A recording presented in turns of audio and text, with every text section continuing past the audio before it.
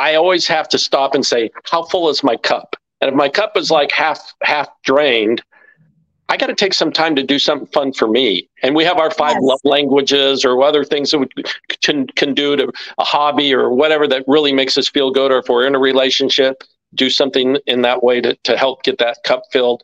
But when the cup is full and it starts overflowing, it's the overflow of the love energy that has to go somewhere. Yes.